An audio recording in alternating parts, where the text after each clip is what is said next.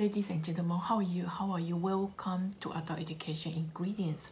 My name is Rosalia Wong. Guess what today I'm going to bring to you? Today, the topic is called How Do Professionals Learn? The research and findings was done by Mott in 2000. So, for professionals learn through study, through apprenticeships and through experiences, both by expanding their comprehensions of formal disciplines and by finding new ways. So to use them to achieve the aims constantly, they move forward and backward from theory to practice so that each enriches the other. Mott study has helped us to distinguish the stages. So most stages through professional studies. Here, for example, I use the teacher education. The teacher education move the professional study. The stages is moving from general education, which include the content specification. Here is of course teacher education, and then through the pre-service education, and then through the certificate of competence, and finally continuing education. Here include master study or PhD, or continue to do the vocational education, etc. If you want any awesome advices and suggestions, please put me through by leaving your message down in the comment below, and I will give you some awesome and insights into what you need in your professions and your workplace or organization. Stay tuned. Okay, now continue the topic. Mott suggests that there are 3 models for professional learning. What are they? Interesting. Okay, the first one is mental scheme models. The second one is skill acquisition model. The third one is Schoen's reflective professional model. Okay, I'm going to go through each one of them. Number 1, mental scheme model. Oh, it sounds very complicated, isn't it? What do you mean by mental scheme model?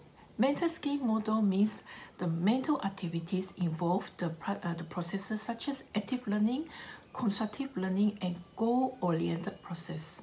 So the new information that you have received coming through through the familiar scheme present in the information sector, and then they're cognitively constructed through the declarative knowledge, the procedural knowledge, and the information processing. These are the cognitive classification of knowledge, which will be my topic in the future. Stay tuned. Okay, now back to the topic again. So then finally the new information acquired is become new meaning. So the new which means that the new information entering in becomes a new meaning in the whole context of whole learning process. Okay. Second, skill acquisition model. Oh, another complex one. What do you mean by that? So in this model, Mott is trying to explain the progression from novice. Novice means new learner. Novice to expert. So the novice is increasing his or her perception and intuitive recognition system within the practical situation, rather the action based on rote learning. So as practitioners progress through the stages of skill acquisition, there is a decrease in rule-guided behavior. Also, there is decrease in the idea of the holistics of knowing how. And actually the learning from experience enables the professionals to think more deeply about the current situation, and therefore more understanding is achieved in this way. Okay, easy. Number 3 is Schoen reflective practitioner model. What do you mean by that? Another complicated one. Okay, wait, I tell you. Often, the practitioners start in a situation where the theories or their practice do not prepare them.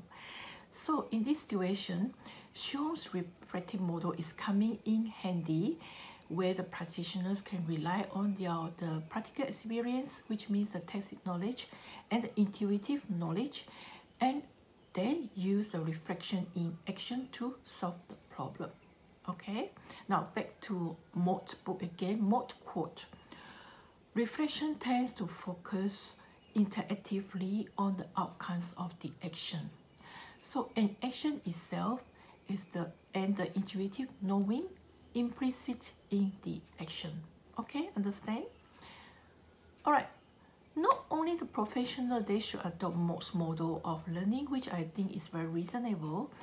Professionals should constantly become researchers of their own practice. In my opinion, regularly updating one's professional practice in a specific field is beneficial to the professionals, to the societies, and the coming future. Okay? For awesome advices and suggestions, please put me through by leaving your message in the comment below. Today, I thank you for your tuning in and thank you for listening. And please do subscribe and continue to like my video. Thank you very much. And until next time, stay safe and goodbye.